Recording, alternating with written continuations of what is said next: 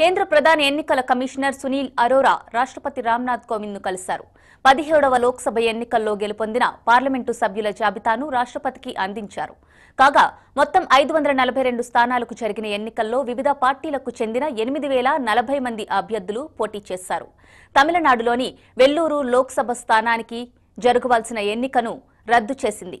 NDA 352 స్థానాలతో భారీ majority సాధించి రెండోసారి ప్రభుత్వాన్ని ఏర్పాటు చేయనుంది.